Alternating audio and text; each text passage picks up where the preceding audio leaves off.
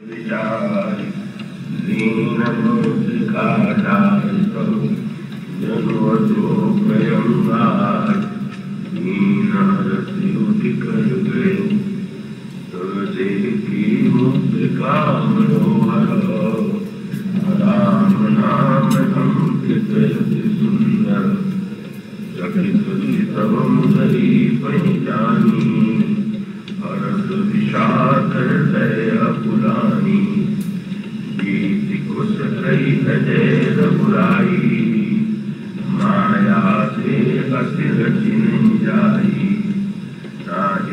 नाना विधि विचार कर नाना मधुर वचन बोले हनुमाना रामचंद्र गुण वर्णन लागा सीतुन सही सीता कर दुख भागा लागी सुनई श्रवण मन लाई आदि मुझे सब कथा सुनाई श्रवणाम सजी कथा सुहाई वही जो प्रकट हो तीन भाई तब हनुमंत निकट चल गयो मन विस्मय भयो रामदूत में मातु जानकी सत्य शपथ करुणा निधान की यह मूर्तिका मातु में आनी दीन राम तुम सही रानी नरवान संग को कैसे कही कथा बड़ी संगति जैसे सबके वचन सुनी उपजा मन विश्वास जाना मन क्रम वचन यह कृपा सिंधु करदास।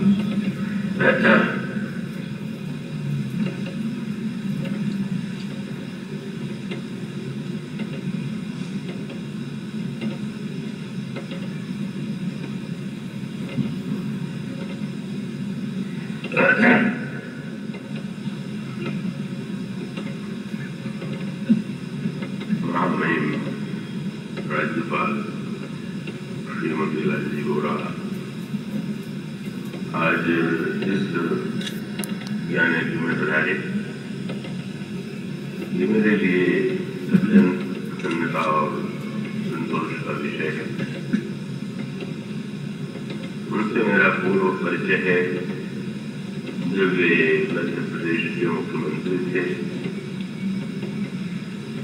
उस समय भी उनका जो एक निर्विवाद व्यक्तित्व था वो अपने आप में इस युग में बड़ी उपलब्धि है और वो बड़े ही राजनीतिक ही नहीं साहित्य और समस्त आध्यात्मिक का जो समारंभ होते हैं उनकी बड़ी अभिरुचि रही है।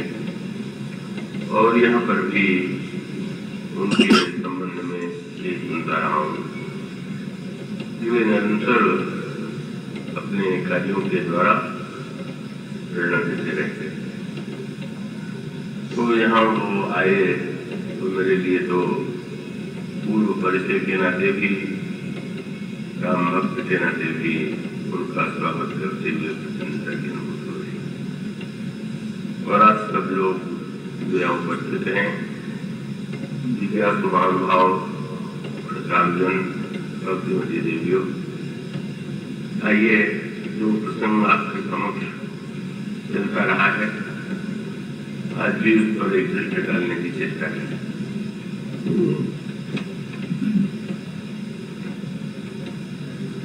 श्री हनुमान जी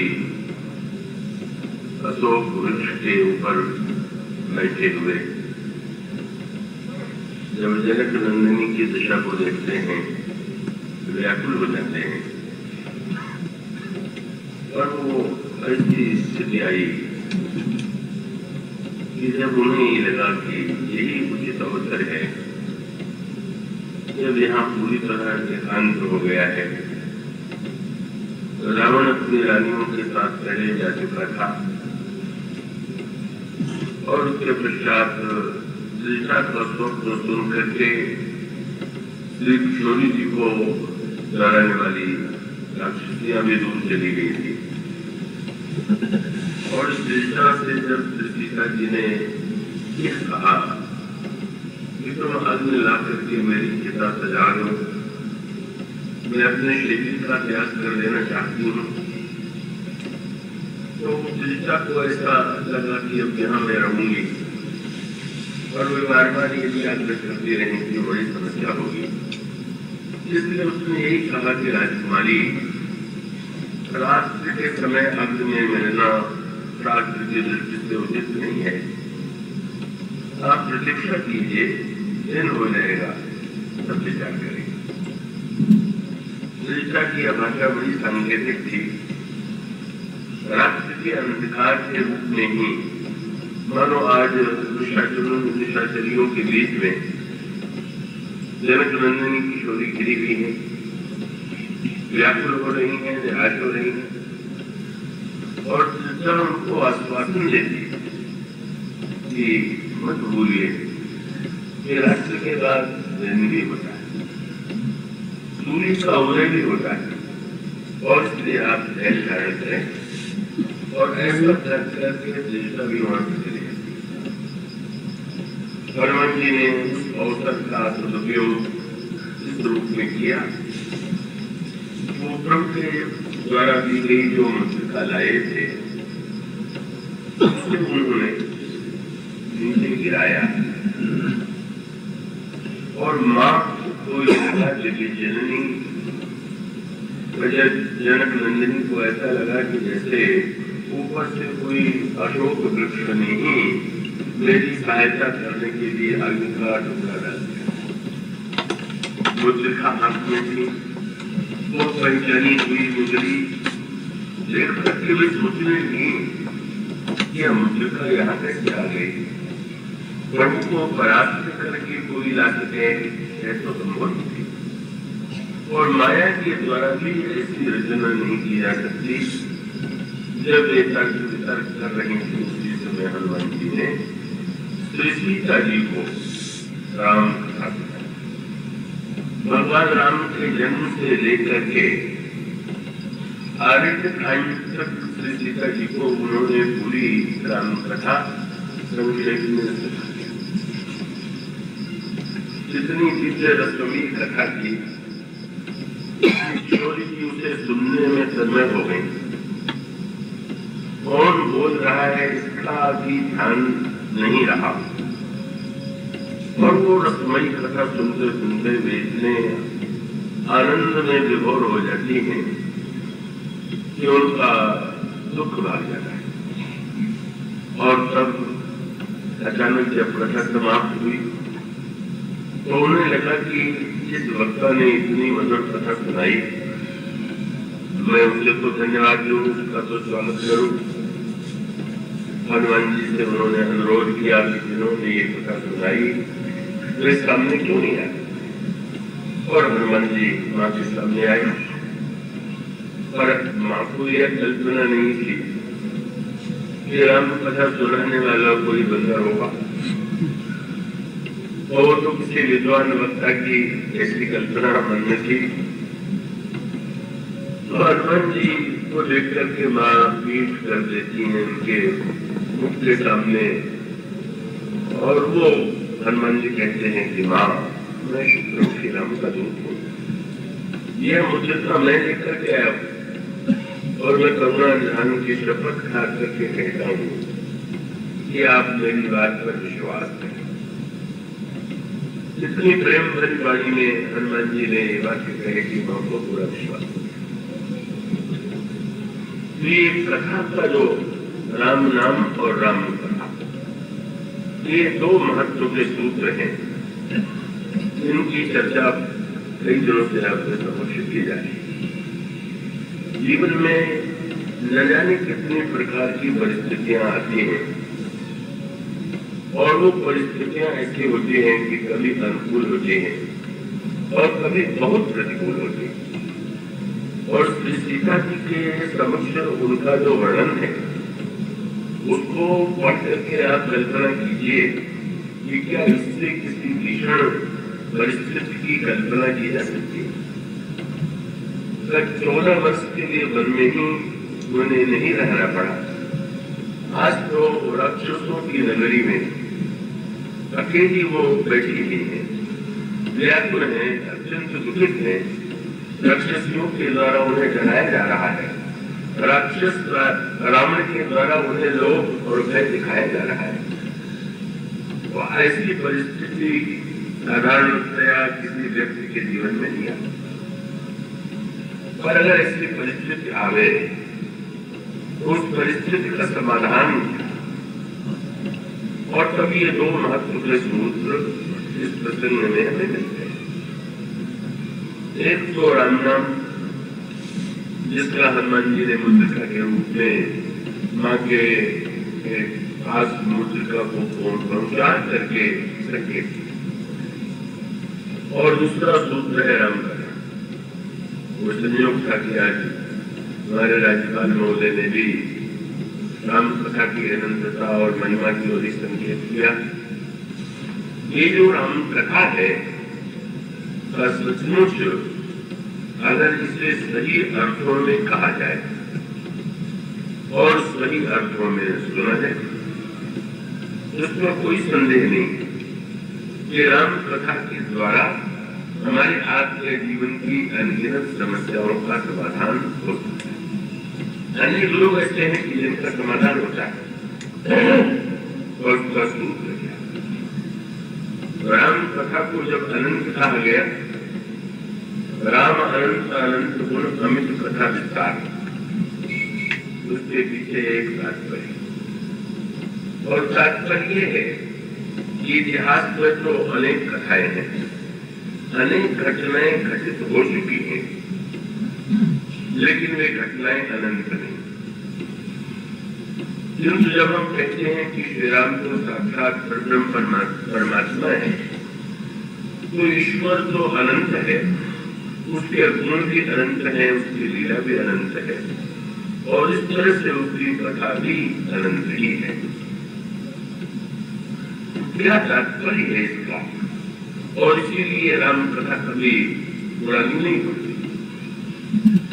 इसीलिए राम कथा की तुलना गंगा से की गई। सकल लोक जग पावनी गंगा, तो गंगा जी की क्या विशेषता है?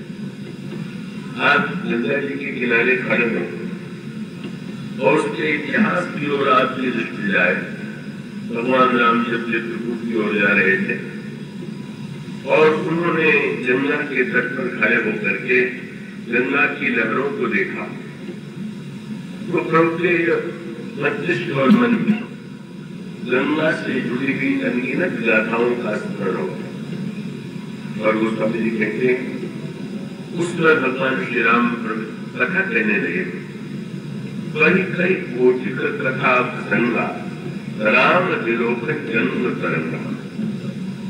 भगवान राम जब कथाओं को, गंगा के अवतरण की कथा, गंगा की उत्पत्ति की कथा, गंगा के द्वारा जो महानतम संसार के जीवों का उद्धार होता है, जब उसकी कथा सुनाया, उसको सुनने और सुनाने का अभिप्राय यही है कि गंगा का उद्भव इतने पूर्व काल में सतयुग में हुआ, और आज हम इस युग में रह रहे हैं।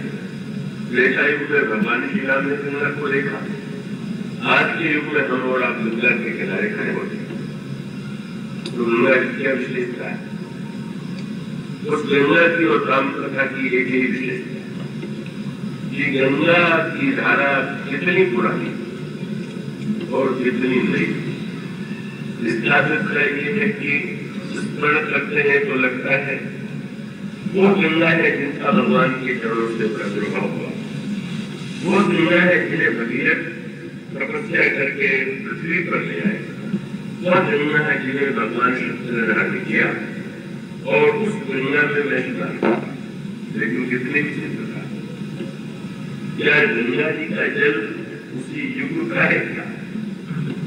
गंगा का जल तो निरंतर नया ही होता जा रहा, हर क्षण जहाँ तक कि आप दुनिया में ये डुबकी लगाते हैं तब भी उस वक्त भी गंगा का जल नित्य नया होता है। और यही गंगा की विलक्षणता है कि पुरानी होते हुए भी वो नित्य नहीं है, सर्वदा नहीं है। और यही विशेषता भगवान राम के चरित्र की है। भगवान राम की कथा पुरानी कथा होती तो पुरानी पड़ जाती, लेकिन वो तो गंगा की धारा और उसका एक बड़े महत्व का सूत्र लिए कथा को अनंत होना भी चाहिए और तभी वो प्रत्येक युग के अनगिनत व्यक्तियों की समस्या का समाधान कर सकती है। और उस दृष्टि से आप कथा के तत्व पर हनुमान जी के चरित्र के संदर्भ में विचार करके देखें। दस संसार के भगवान राम की कथा के वक्ताओं में अगर जो सर्वश्रेष्ठ है, तो जिनकी तुलना किसी वक्ता से नहीं की जा सकती है, वो हनुमान जी। और हनुमान जी ने जितने महान श्रोताओं को सुनाया, वैसे महान श्रोता भी आज तक किसी वक्ता को नहीं मिले। और हनुमान जी ने जितने बुरे श्रोता को सुनाया, वैसा बुरा श्रोता भी मिलना बहुत मुश्किल। तो हनुमान जी के चरित्र में जो कथा का तत्व है, उसमें मानो एक संकेत, बड़ी जो कथा में घटनाएं घटित आप पढ़ते हैं, ऐसा हुआ ऐसा हुआ ऐसा हुआ, और वो जो घटनाएं घटित होती हैं उसका उद्देश्य क्या है, तात्पर्य क्या है, वो हमारे लिए उसमें कौन सी प्रेरणा है, वो आप हनुमान जी की भूमिका देखेंगे। हनुमान जी युद्ध करते हैं, युद्ध करके राक्षसों को परास्त करते हैं, अब वो लंका के महानतम योद्धाओं का विनाश कर देते हैं। हनुमान जी की ये बलवत्ता ही हनुमान जी की महिमा है। अतुलित बलधामा तब करके ही उनकी प्रशंसा की जाती है। बस मुझे तो हनुमान जी मुख्य रूप से तो कथा के वक्ता भी और कथा के श्रोता भी। कथा के वक्ता है जिन्होंने भगवान या जिनके द्वारा जब कथा सुनाई गई तो जिनकी श्रोता जगत जननी सीता हो, जिनके श्रोता भक्त शिरोमणि संत शिरोमणि भरत हो, ऐसा श्रोता कहा किसी को मिलेगा। पर उसके साथ साथ हनुमान जी की यह विलक्षणता है कि वो कथा को अनेक अनेक रूपों में प्रस्तुत करते जो व्यक्ति सामने है उसकी समस्या का समाधान राम कथा के द्वारा देते हैं। और वो राम कथा को जिस रूप में प्रस्तुत करते हैं वो मानो यह प्रकट करने के लिए है कि आप सब राम कथा सुन रहे हैं, यह व्यक्ति के द्वारा कही जा रही। और ये माना जाता है कि हनुमान जी जब वो प्रयाण करने लगे तो सारी प्रजा को, अयोध्या को, वासियों को भी लेकर के गए। और हनुमान जी विमान में नहीं बैठे। लोग ने पूछा क्या तुम मेरे साथ नहीं चलना चाहते हो मेरे धाम में? तो हनुमान जी ने कहा कि नहीं महाराज। क्यों? बोले मैं चाहता हूँ कि मैं पृथ्वी पर रहूं तब तक जब तक राम कथा चलती है। मैं राम कथा मैं चाहता हूँ कि युगों तक आपकी कथा निरंतर मैं सुनूं और इसलिए आपके सान्निध्य की अपेक्षा भी राम कथा सुनना मुझे प्रिय है। श्री हनुमान जी जिस तरह से कथा भगवान को छोड़ करके, रूप को छोड़ करके कथा श्रवण की और नित्य प्रार्थना मैं करता हूँ कि रघुनाथ कीर्तनम तत्र तत्र कृतमश्च कांजलि। जहाँ जहाँ कथा होती है वह हनुमान जी हाथ जोड़े कथा सुनते हैं, खड़े हैं। तो हनुमान जी को राम कथा में कितना रस आता है, उसका स्वरूप क्या है। और आप क्रम की दृष्टि से कुछ घटनाओं पर दृष्टि डालिए। वो स्वामी जी ने इसलिए जहाँ राम कथा की वंदना किया है, वह उन्होंने राम कथा किन किन लोगों के लिए, किन किन रूपों में है, उसने किया क्या है इसकी ओर कुछ पंक्तियों में संकेत किया। कुल विश्राम सकल जन रंजन राम कथा कलिकर्जन और अनेक अनेक शब्दों के राम कथा कलिपंडन धरणी कुल विवेक भावक करणी राम कथा कर काम लगाई सुजन जीवन मूल सुभाई सोई विद्धा सुधा तरंगिनी भय भंजनी ब्रह्म एक भंगिनी असुर स्नेह नरक निकंदनी साव विगुण पुरहित चिरनंदनी संत समाज प्रयोजनवासी विश्व भार हर अचल समासी जमकर मोहम्मद जग जमुनासी जीवन मुक्त के काशी रावण प्रिय पावन तुलसी जी तुलसीदास हित तुलसी राम कथा मंदाकिनी चित्रकूट चित्राल तुलसी सुभग सदेह बन चिर रघुवीर था। इन पंक्तियों को मैंने अध्ययन से पढ़ा तो उसको वस्तुएं प्रसंगों को लोग बहुत रस लेकर के पढ़ते नहीं, पाठ में भले पाठ कर ले, पर ये सूत्र है कि राम कथा के अनेक अनेक कौन से रूप। अब इसका प्रारंभ आप देखेंगे। राम कथा का अर्थ ये नहीं हुआ जैसे इतिहास में कोई घटनाएं लिखी जाती हैं तो कथा का तात्पर्य नहीं कि उन घटनाओं को सुना दिया जाए।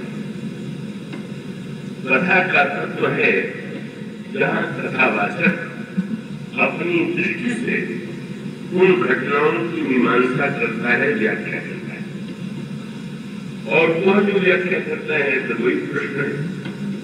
ये वक्ता भी तो ऐसा होना चाहिए कि जिसके लिए गोस्वामी जी ने कहा जय गामन यह चरित्र संभाले ताल चतुर रखवाले।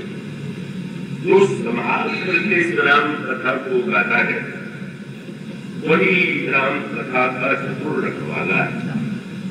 तो संभाल करके गाने का अर्थ ये नहीं है कि आपका आर्केस्ट्रा कितना बड़ा हो। आजकल लोगों के मन में यही लगने लगा कि राम कथा में गाने के लिए जितने बाजे हो उतना चाहिए, बाजे का उपयोग कीजिए, उसका भी एक आनंद है। और गाने का अर्थ ये नहीं दीजिएगा कि वो केवल हारमोनियम सितार या उन वस्तुओं पर ही गाया जाता है। यहाँ तो राम कथा के गाने वालों में एक कथावाचक है कागुजम जी, और उनके लिए अगर ये कहते कि वो राम कथा उन्होंने सुनाई तो कोई बात नहीं, पर ये कहा गया कि वो कथा मैं सुना रहा हूँ। शंकर जी ने पार्वती जी से कहा जो तो वह कथा सुना रहा हूँ जो काग गोसुंदी गरुड़ प्रति गावा, जिससे काग गोसुंदी जी ने गरुड़ जी को गा के सुनाया। अब भगवा जब गा रहा होगा आप कल्पना कर लीजिए कि वहां तो कोई वाद्य बजाने वाला सीधी नहीं था, वाद्य उनके पास नहीं था, तो गावा शब्द कुछ बहुत गहरे अर्थों में है। ये नहीं कि संगीत का भी आनंद है, और वो संगीत बहुत व्यापक है, इसलिए वो तो बड़ा मीठा प्रसंग आता है।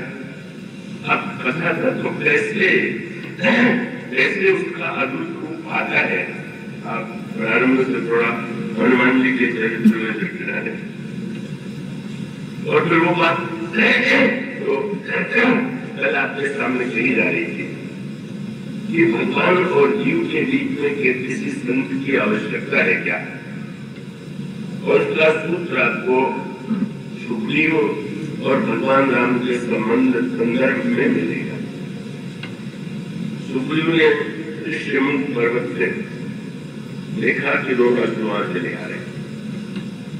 सुग्रीव में भी देखते हैं जिनकी संपत्ति चली गई है, पत्नी छिन गई है, भागे भागे कर रहे हैं, और वो ऋषिमुख पर्वत पर किसी तरह से अपने को सुरक्षित बनाए हुए हैं, और हृदय में तो सर्वदा आतंकित रहेंगे।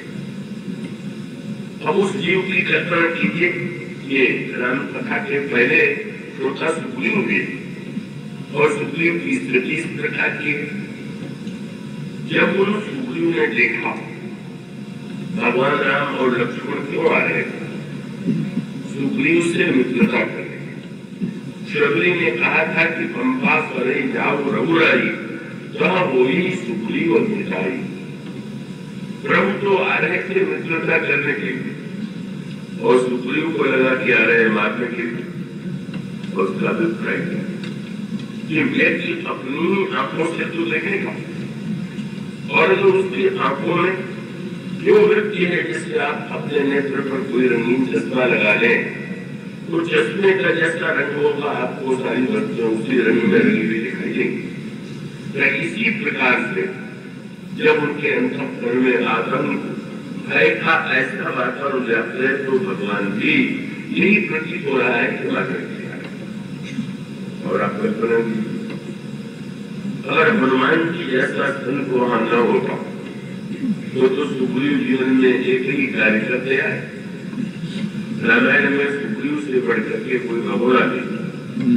आजकल की भाषा में पलायनवादी जो कुछ समस्या का समाधान न पा करके समझता है कि चलो हो जाता तो बेचारे जीवन में बात करें।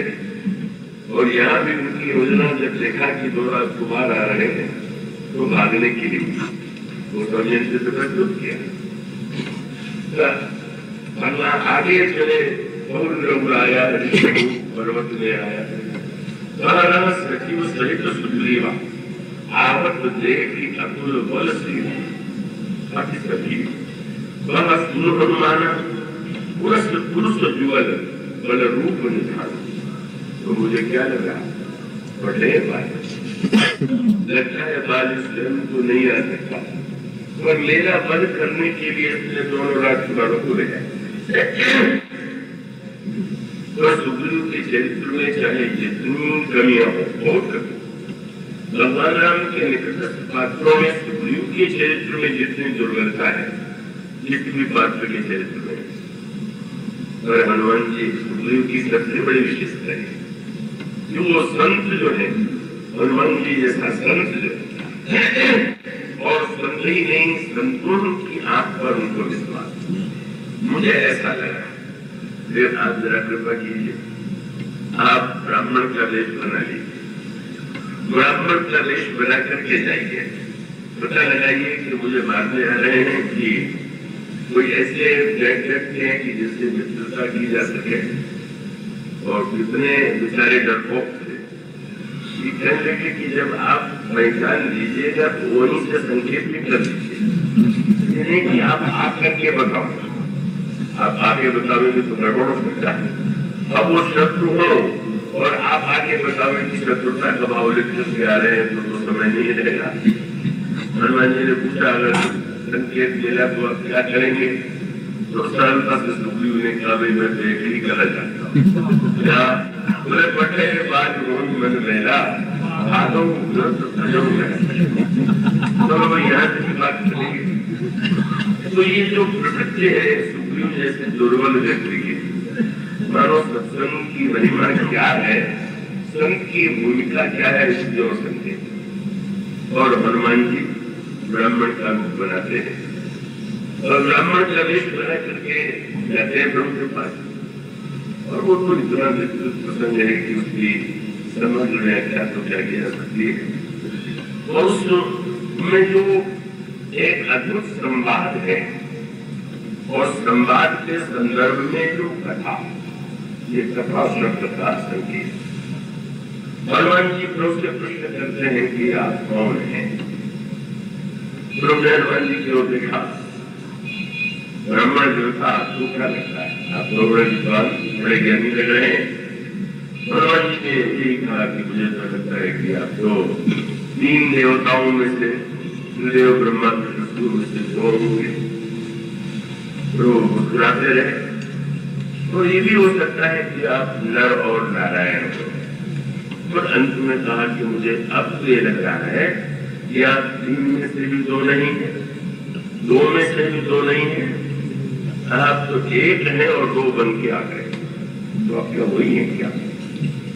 और प्रभु जब उत्तर देने चले तो उन्होंने इतिहास की घटनाएं बता दिया, यही कथा की आवश्यकता। हनुमान जी ने पूछा कि क्या ब्रह्म है? वो कह सकते थे कहा मैं ब्रह्म हूँ, मैं ईश्वर हूँ।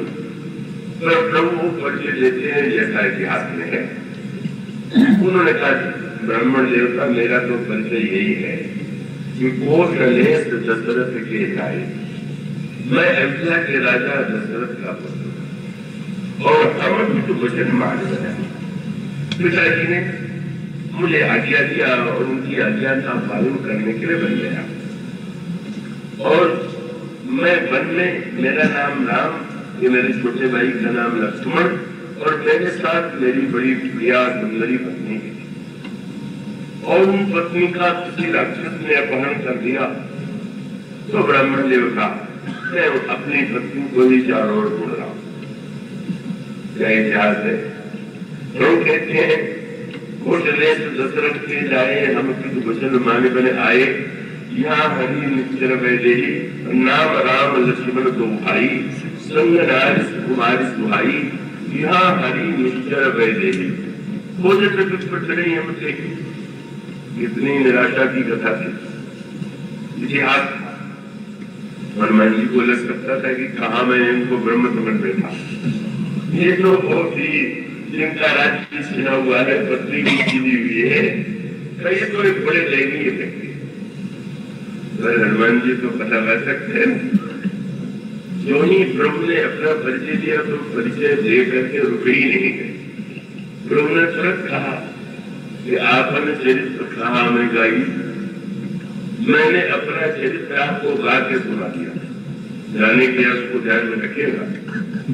भगवान राम के गा रहे थे क्या?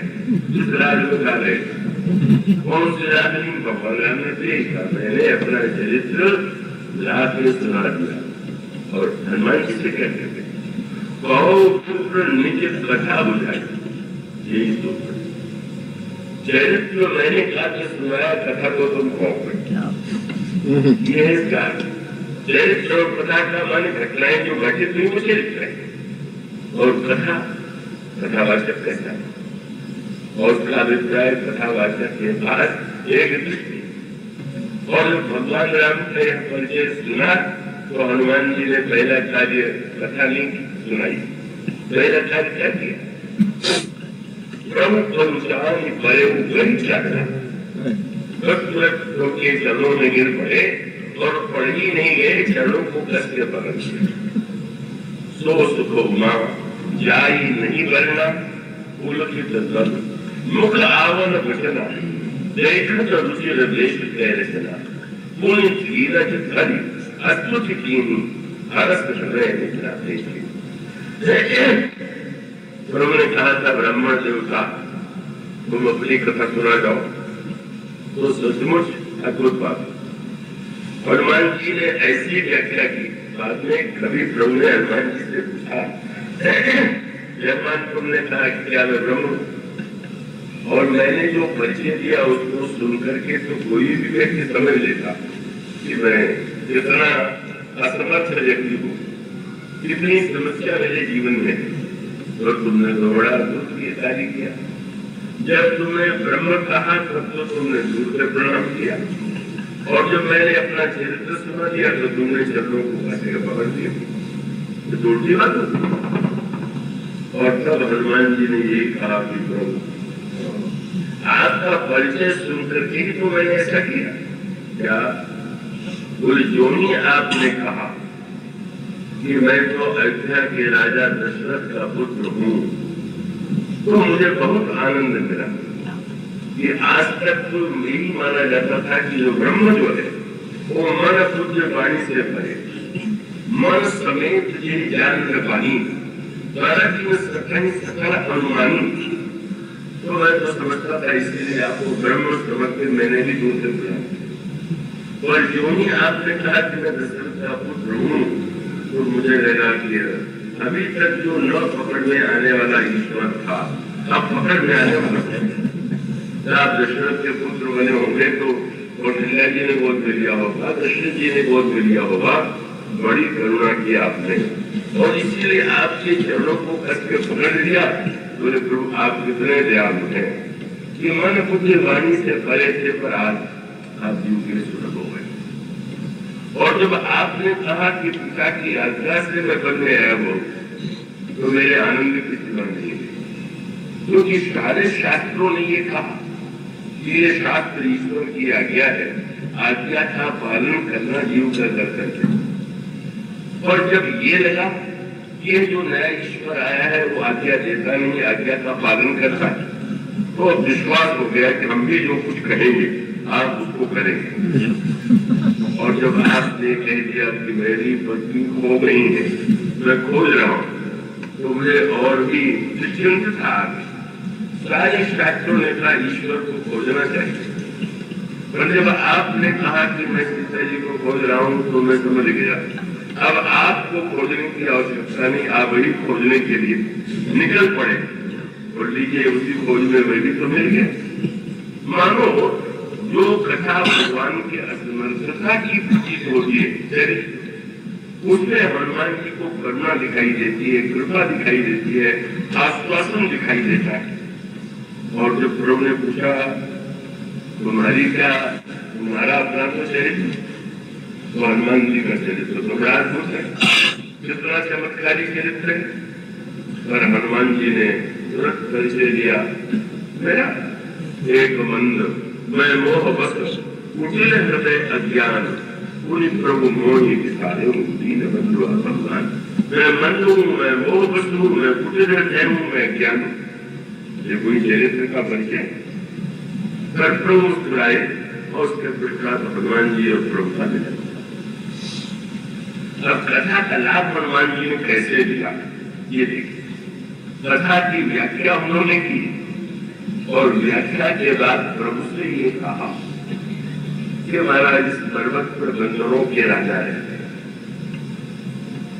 और आप चल करके वो आपके दास हैं और चल करके उनसे मित्रता कीजिए।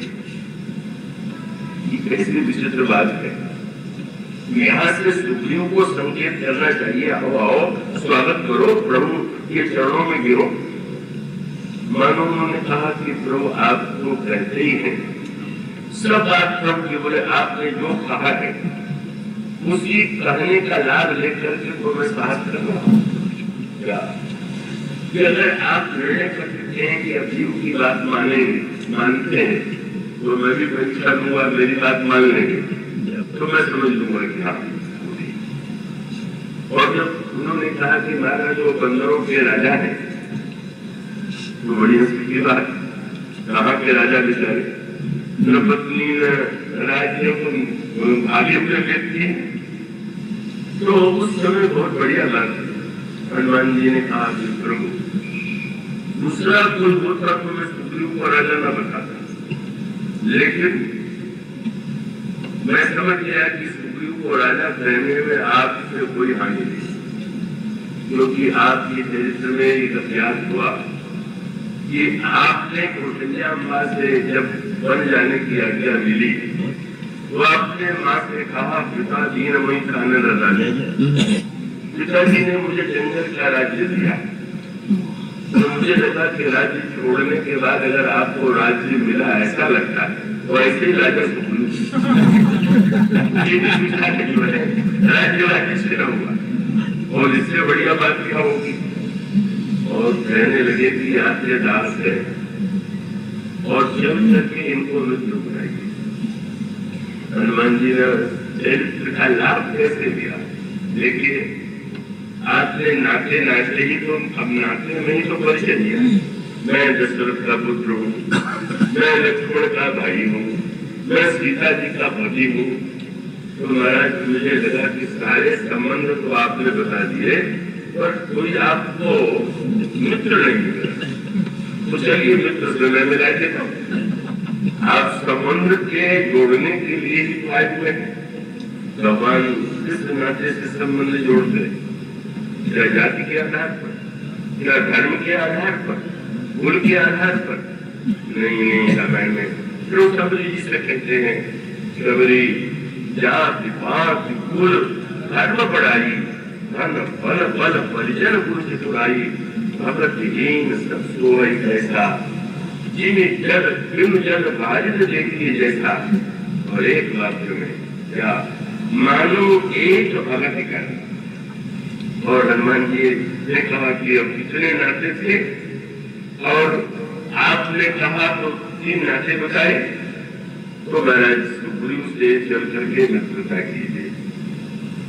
प्रभु पूछ सकते जो तुम अभी कह रहे हो कि सुग्रीव आपके दास है और दास है तो उनको मित्र बनाइए।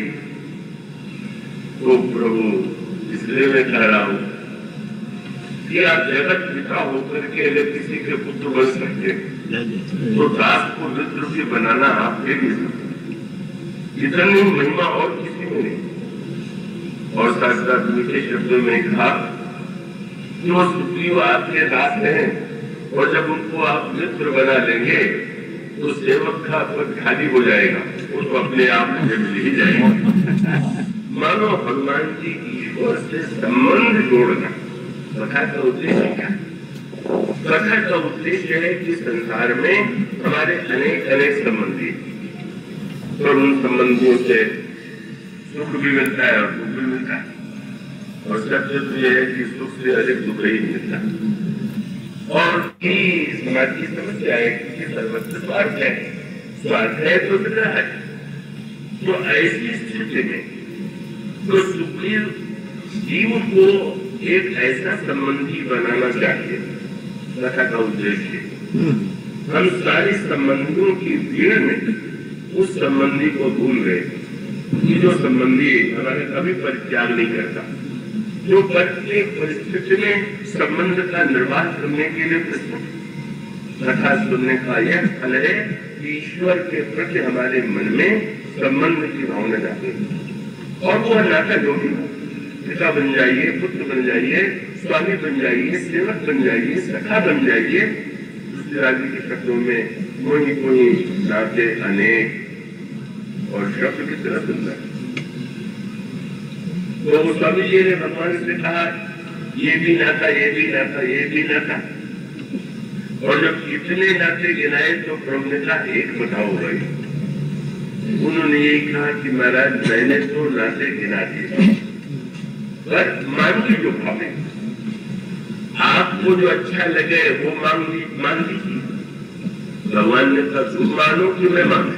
नहीं महाराज आप ही मानिए। क्यों? पहले मैं नाता मानू तो निर्वाह कर पाऊं कि न कर पाऊं, मैं नहीं, पर आप नाता मान लेंगे तो मैं निर्वाह कर पाऊं चाहे न कर पाऊं, आपको तो करना ही पड़ेगा। इसलिए यहाँ पर भी सुग्रीव से कितनी कथा का प्रयोग क्या करते हैं, फिर वही संकेत आप चल के मित्रता कीजिए। जानते हैं सुग्रीव कहते ये है नाते वाले, और अभिप्राय की सुग्रीव मित्र बनने के लिए आवे तो और बात, और आप जाकर के मित्र बनावे तो महाराज निर्वाह भी आपको ही। मानो कथा में हनुमान जी वो जो घटनाएं घटित होती हैं उसको एक नया रूप, नया अर्थ दे देते हैं और फिर अपने पीठ पर बैठा करके ले जाते हैं और प्रभु और सुग्रीव की मित्रता कराते हैं। फिर कथा प्रारंभ हो गई। ये कथा जो है रामायण का महामंत्र है, और वो स्वामी ने लिखा जब मित्रता होने लगी तो अग्नि को जलाया गया और अग्नि प्रज्वलित करके एक और भगवान राम और दूसरी ओर सुग्रीव, मानो जैसे विवाह अग्नि की साक्षी में होता है। भगवान ने और किसी मित्र से मित्रता करते ही अग्नि को नहीं जलाया, पर जिनसे मित्रता करने में तो अग्नि को जलाया गया। और तब आपने विवाह में देखा होगा दोनों ओर के आचार्य रहते हैं, कन्या पक्ष का और दूसरा वर पक्ष का, जहाँ पर एक और जीव है और दूसरे ओर ईश्वर है और आचार्य दो, एक और लक्ष्मण जी और दूसरे ओर हनुमान जी। और लक्ष्मण जी ने तुरंत भगवान राम की, लक्ष्मण जी भी कथा है उनके लिए वो समझ का लक्ष्मण राम चरित्र संभा। लक्ष्मण जी ने पूरा चरित्र संक्षेप में सुग्रीव को सुना दिया। अब इधर से हनुमान जी को सुनाना है। हनुमान जी ने एक नया कार्य किया। क्या कार्य किया? जब लक्ष्मण जी कथा सुनाते हैं तो लक्ष्मण प्रभाव के आचार्य, जानते तो वो भगवान का भी स्वभाव, लेकिन उनको प्रिय भगवान का प्रभाव, इसलिए लक्ष्मण जी के लिए बताया गया गंभीरा प्रभु प्रभाव जानत मत किया। तो सुग्रीव के विषय में उनको लगा कि यह पक्का दुर्बल व्यक्ति है। ऐसी कथा न सुना कि हमारे प्रभु के स्वभाव की कोमलता सुन करके उसका दुरुपयोग करने लगे। लक्ष्मण जी को लगता है कि हमारे प्रभु का स्वभाव इतना कोमल है कि दूसरा जान लेगा तो मनमानी करेगा। इसलिए जब कथा सुनाए प्रत्येक प्रसंग में प्रभु ने एक ही बार में तारका का वध कर लिया, हमारी तो स्वभाव का संहार कर लिया, धनुष को तोड़ दिया, विराट पवन सबका वध कर दिया। अब हनुमान जी को सुनाना चाहिए सुग्रीव की कथा। पर हनुमान जी प्रभाव तो जानते ही है और वो मुख्य रूप से स्वभाव के आचार्य। हनुमान जी के लिए प्रभु कहते हैं तुम जानो तो और स्वभाव, एक और प्रभाव और दूसरी ओर स्वभाव। हनुमान जी ने सुग्रीव की ही कथा नहीं सुनाई। तब हनुमंत उठे की सब कथा सुनाई, सुग्रीव की भी कथा सुनाई और प्रभु की भी कथा सुनाई। जो डर न जाए कहीं प्रभु का प्रभाव सुन करके सुग्रीव, इसलिए ये बता दिया कि जितने ये प्रभावशाली हैं उतने कोमल स्वभाव वाले हैं, बहुत डरना मत इनसे। मानो ऐसी मित्रता करा दिया, लेकिन वो मित्रता में जो कथा हुई वो कथा के आपके सूत्र पर ध्यान दें। कथा क्या है? कथा में धर्म है कि कथा में राजनीति है कि कथा में वेदांत है कि कथा में योग है? कथा में सब कुछ है और जिस समय जिस व्यक्ति को जैसी आवश्यकता हो उसके अनुकूल वह व्यक्ति अपने लिए कथा के तत्व को ग्रहण कर सकता है, ग्रहण करना चाहिए। सुग्रीव से मित्रता किया तो लगे मित्र धर्म की व्याख्या है। कथा का ये तत्व यह है कि हम धर्म का वह तत्व जान लें कि हमारा कर्तव्य मित्रता किसे कहते हैं।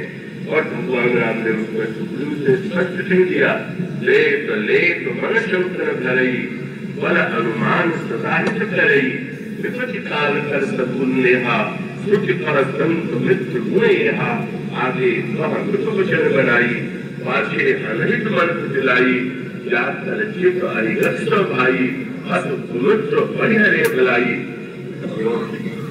जिसका अभिप्राय है स्वभाव भगवान का जानना आवश्यक तो है, लेकिन मनुष्य अपने कर्तव्य कर्म को यदि भुला दे तो मानो प्रभु ने ये उपदेश किया। और उसके बाद बालिका वध हुआ। बालिका वध होने के पश्चात प्रभु ने सुग्रीव को राज्य दिया। राज्य देने के बाद सुग्रीव से ये कह दिया कि मित्र तुम जाकर के राज्य करो, लेकिन तुम इस बात को मत भूल जाना कि सीता जी का पता लगाना है। पर भाई स्वभाव की कथा इतनी मीठी होती है, मैं भी देखता हूँ कि जब स्वभाव की कथा आती है तो श्रोता मगर हो जाते हैं, बड़ा आनंद आता है। बड़े समाजशील है, बड़े कृपालु है, ये सुन के किसको अच्छा नहीं लगता? क्योंकि हम लोग अपराध करने पर तो सुन ही रहते, इसलिए यही लगता है कि कोई अभी कल अभी बहुत सुंदर सुना रही थी मंत्री जी भार्गव, कल उन्होंने सुनाया तो मैं तो चिंतित हो गई। ये बेचारे भक्तों की क्या दशा हो। उन्होंने सुना दिया कि ईश्वर इतना नाप तोड़ करके देखा है कि आप लोग उसमें अधिक पावेंगे न कम पावेंगे। बस वो ऐसा उन्होंने ईश्वर को व्यापारी बता दिया। वो भी जानना जरूरी है, न समझिए कि मैं दूसरा कर रहा हूँ। अब ये पता चल गया कि भाई जो हम करेंगे वो तो नहीं होगा, व्यक्ति करेगा, फिर ईश्वर की जरूरत है क्या? फिर ईश्वर को ही हम लोग धर्मशास्त्र ने कहा भी है कि भाई अगर कोई ईश्वर है भी और कर्म का फल देने वाला है तो ईश्वर का क्या लेना दे? तो आपको तो भक्त करेगा कि भाई उदाहरण है, क्षमाशील है, तो सुग्रीव ने भी उसका दुरुपयोग। क्षमाशील है इसमें कोई संदेह नहीं, पर अगर व्यक्ति अर्थ का अलर्थ कर दे तब सुग्रीव जी राज्य में बहुत लोग में डूब गए और वो कथा याद रही तो बड़े दयालु बड़े कोमल है। और वो उन्होंने कहा है सीता जी का पता लगाने के लिए, लेकिन कोई समय तो नहीं बताया। और सब भूल गए। और भूल गए तो वहां पर भगवान ने नाटक को वही किया जिसने वाल्मीकि जी के रूप में वहां पर बुला नहीं। उन्होंने यही कहा, लक्ष्मण मैंने तो निर्णय कर दिया है कि सुग्रीव तुझे मोर विसारी बाबा राज कोट पुरनारी यही सहायक में मारा बाली यही सर हतो मूर्त बताई। जिस बाण से मैंने बाली का वध किया उस मूर्त सुग्रीव का वध ही कर उसी बाण से कर। यहाँ पर एक दृश्य था और वहां पवन सूत्र प्रचय विचार राम काज सुग्रीव विचार। हनुमान जी को लगा सुग्रीव ये तो प्रथा का दुरुपयोग कर बैठे और तुरंत आए। सुग्रीव जी तो हनुमान जी को देख के घबरा गए। अब राज्यों में बैठा हुआ जो आनंद मना रहा और बालक ब्रह्मचारी आ जाए तो आइए आइए ऐसे कष्ट किया आपने। हनुमान जी ने कहा मैंने सोचा कि बहुत दिन कथा सुनाए हुए हुआ आपने निमंत्रण नहीं दिया तो मैं स्वयं कथा सुनाने आया। हाँ बहुत मधुर कथा आपकी तो है, बहुत सुंदर कहते हैं। हनुमान जी ने कहा उस समय कथा अधूरी। अब हनुमान जी ने कथा का सारा रूप ही बदल दिया। उसका अभिप्राय ये है अगर कोई व्यक्ति दुखी है दीन है तो स्वभाव की कथा क्या हो सकता है। पर अगर भगवान के स्वभाव का दुरुपयोग करने लगे तो हनुमान जी ने आज राजनीतिक कथा सुनाई। तो हमने सब नहीं लिखा और उसका अभिप्राय सबका उद्देश्य ये है। उन्होंने निकट डाली चरणन शरणा और चालू विधि से ही कई संख्या राजनीति के लिए रहने लगे।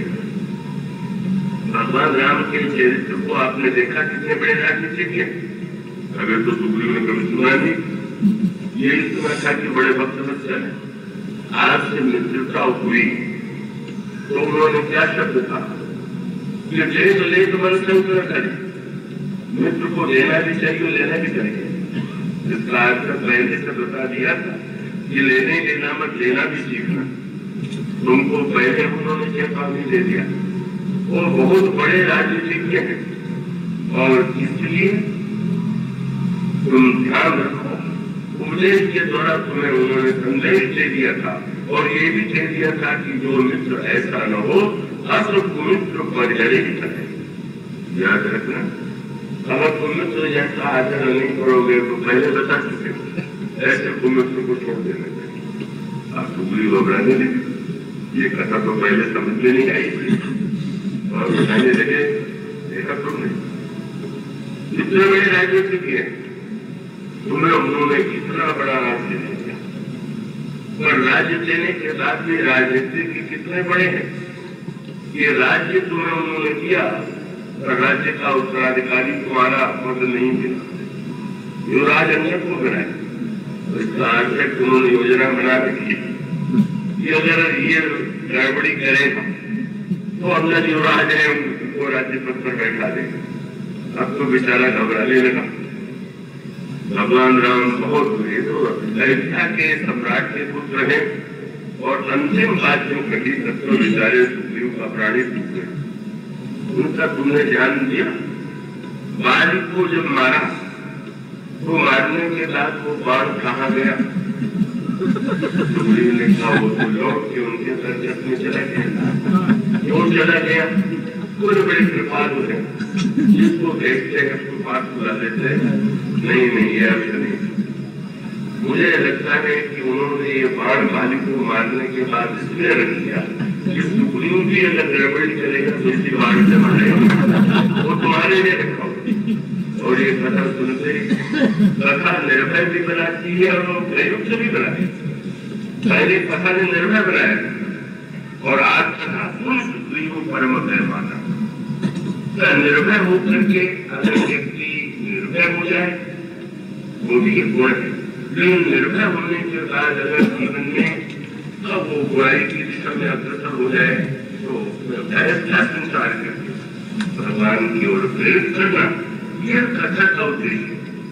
और यही तो यहाँ जब प्रभु ने कहा मैं मारूंगा तो लक्ष्मण जी ने तुरंत कहा आप क्यों मारेंगे और आपने जो कह दिया कल मारेंगे, तो कल पर क्यों डालते? मैं ही कहता हूँ आज मारे आता हूँ।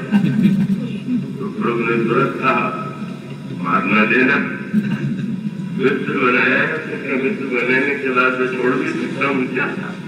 प्रभु आपको उपदेश तो उस दिन वही दिया था, छोड़ा भी जा सकता है भाई, वो तो मेरे स्वभाव के लिए संभव ही नहीं। तो फिर आप मारने के लिए नहीं, मारने के लिए सुग्रीव को बाण से मारने की कोई आवश्यकता है, वो तो बेचारा डर के मेरे शब्द से मर जाए। तुम जाओ और जाकर के केवल उसको डराओ।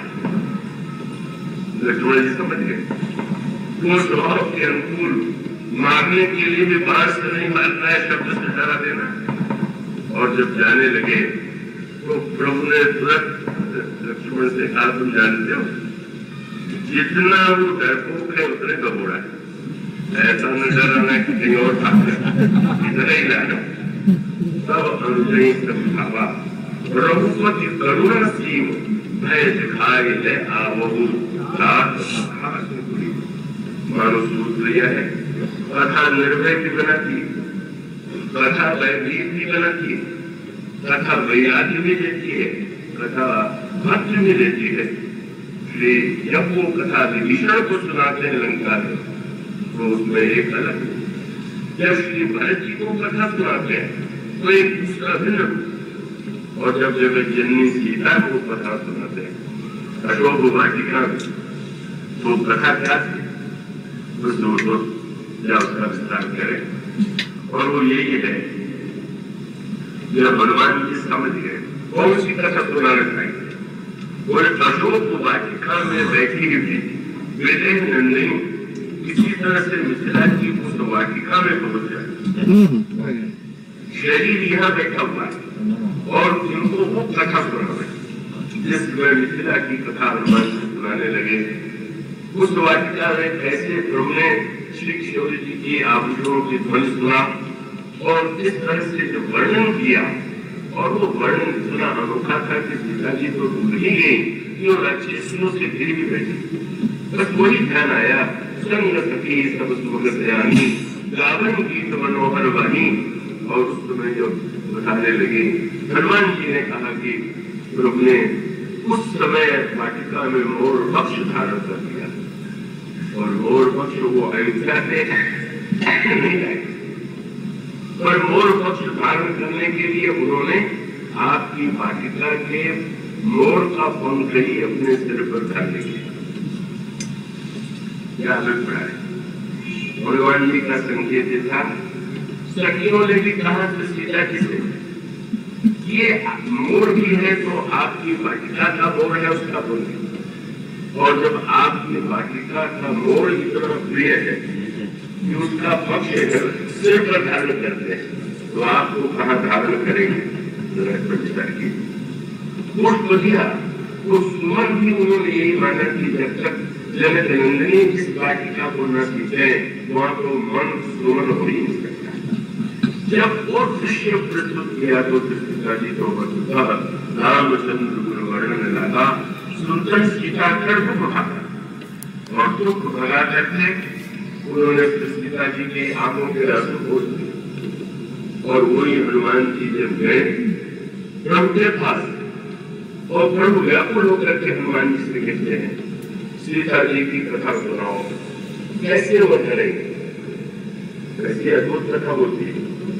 सीता जी को सुनाया तो आपके आंसू मिट गए, और जब भगवान राम ने सुनने के लिए कहा तो कहने महाराज सीता कहे अति विशाला विनही कहे भर दीन दयाल।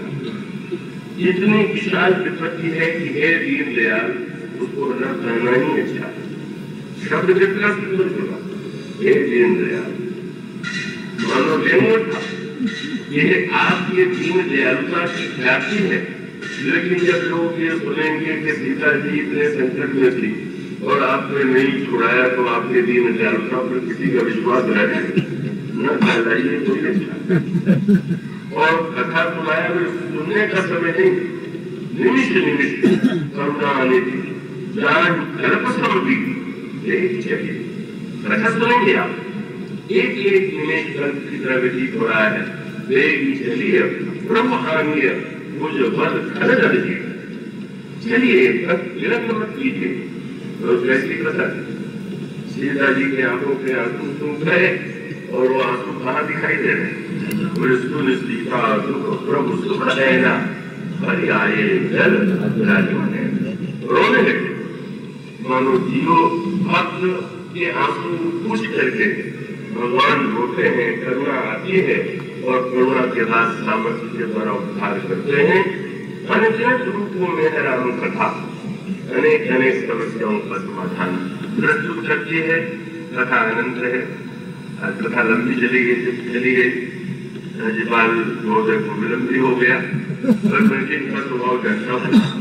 कथा से बीच में उठ के जा नहीं सकते थे, विलंब से मुझे कोई संकोच नहीं है। तो बच्चों आज तो इसकी ध्यान में ये किस तरह से कथा परिवर्तित करती है इसकी चर्चा हम कल करेंगे। आज बोलिए